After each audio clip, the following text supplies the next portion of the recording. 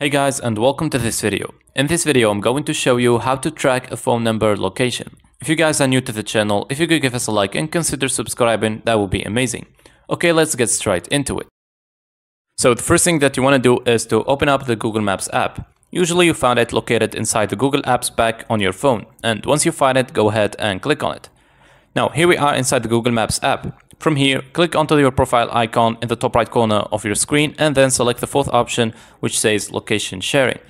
From here, you will see this blue tab that says share location and give it a click, and it will take you to a screen like this. Now press onto the blue messages icon in the bottom left corner and a pop-up window will ask you to share with a link. You will go ahead and press onto the share tab. Now here is a list of contacts, so you can choose which phone number you want to send your location to. For example, I'm gonna choose the first one. You'll be able to create a link that shares your location and send it to whomever you want.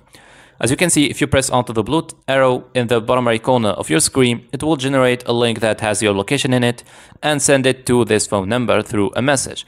Let's try and open it up by pressing onto Open URL, and once you do it, it will show you your current location.